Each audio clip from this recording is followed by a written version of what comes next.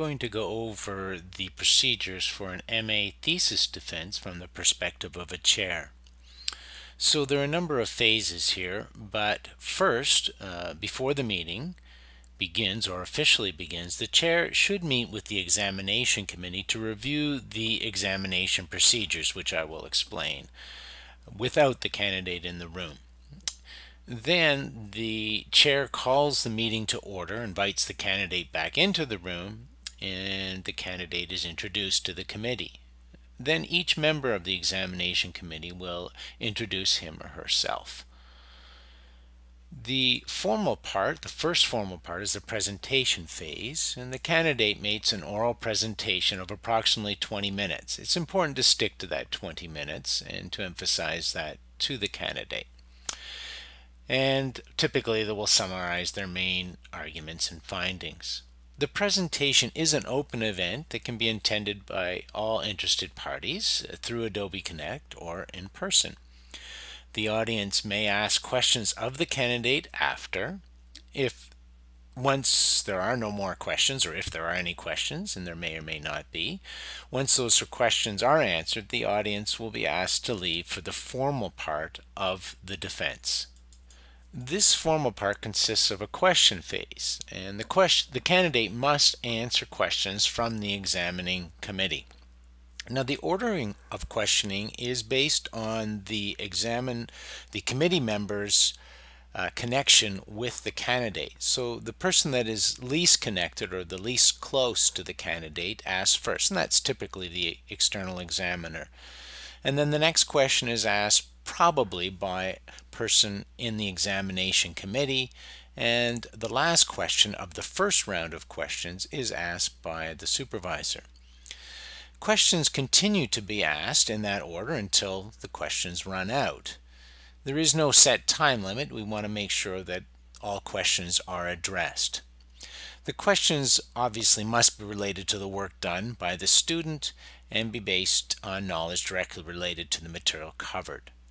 The chair typically does not ask questions, but the chair should take notes about key changes that need to be made in the thesis.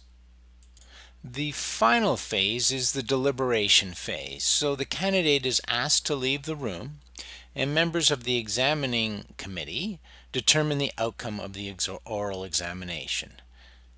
The chair first reviews all possible decisions that can be made, and the decisions of the examining committee are made by a majority vote.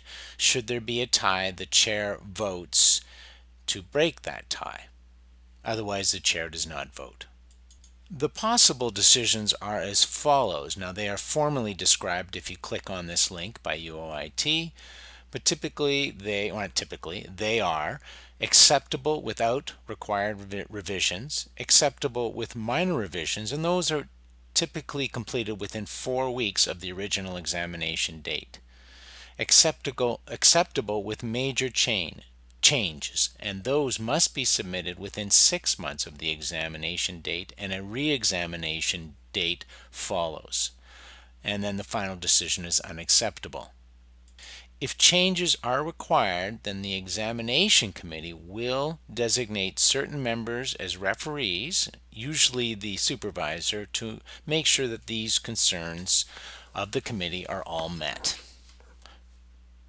If the decision is acceptable without required revisions or acceptable with minor revisions, the chair gets all members of the examination committee to sign the certificate of approval form. Just click on this link to actually get that form. A member, usually the student supervisor, I said before, is responsible to make sure that the changes are made, and this individual is the last person to sign off the certificate of approval form. That is given to the assistant to the director. Once the decision has been made and forms have been signed, or perhaps not signed if there are major revisions to be made, the candidate is asked to come back into the room, and the chair announces the final decision and the details of how they might address revisions. Typically they refer the candidate to the supervisor for those changes if the supervisor is responsible for monitoring the changes that need to be made. Finally, the chair of the examination committee fills out the chair's report on thesis examination and submits the report to the Office of Graduate Studies to this email address.